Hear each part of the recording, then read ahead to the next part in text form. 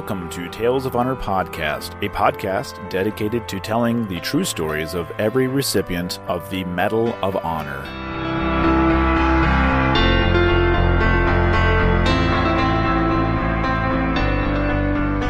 Hello everyone and welcome to another episode of Tales of Honor Podcast. I'm your host, Christoph Ambrosch, and today's episode is episode number 295. Before we get into today's story, I have two little bits I want to go over here. Number one is, please keep Medal of Honor recipient Benny Atkins in your thoughts and prayers. Recently, he was hospitalized due to the COVID-19 outbreak, and we are wishing him a speedy recovery.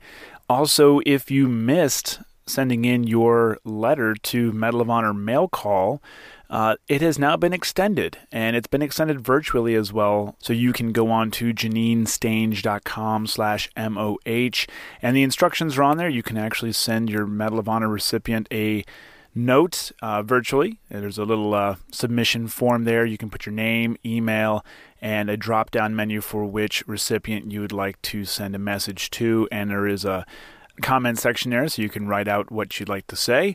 You can upload a photo or a drawing as well. So there's an attachment section, and you can go ahead and send that out.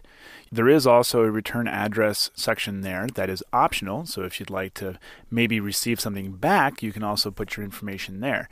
So if you missed it, go ahead and go to JanineStange.com/MOH. I will have the link in the show notes. I know a lot of people have some extra time on their hands right now, so this might be a good thing to do with yourself and with your kids to help them learn a little bit about these Medal of Honor recipients and reach out to them with a message of thanks for all that they have done. That's all I got for this week. Let's move on with episode 295 from World War I. And now, a tale of honor. James was born as James I Mestrovitch in the Bay of Kotor, Austrian littoral, which is now Montenegro, on the 22nd of May, 1894, and he emigrated to the United States in 1913. He moved from Fresno, California to Pennsylvania, where he enlisted in the U.S. Army in Pittsburgh with the 28th Infantry Division. James was a sergeant with Company C, 111th Infantry when he was deployed to France, and it was his actions on the 10th of August, 1918, that earned him the Medal of Honor. The citation reads, "Seeing his company commander lying wounded 30 yards in front of the line after his company had withdrawn to a sheltered position behind a stone wall, Sergeant Mestrovitch voluntarily left cover and crawled through heavy machine gun and shell fire to where the officer lay. He took the officer upon his back and crawled to a place of safety where he administered first aid treatment, his exceptional heroism saving the officer's life." James continued to fight and served after these actions, but contracted the Spanish flu, which took his life 1 week before the end of the war on the 4th of November, 1918. He posthumously received the Medal of Honor on the 31st of December, 1919, and James I Mestrovitch is buried in the Sveti Jovan churchyard in Kotor, Montenegro.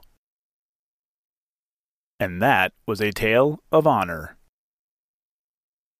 Thank you for listening to Tales of Honor Podcast. Head on over to talesofhonorpodcast.com where you can read these stories, see other ways to support the show, and easily share a story with your friends and family. Tales of Honor Podcast is written and produced by Christoph Ambrosch, and theme song, A New Beginning, is by Ben Sound.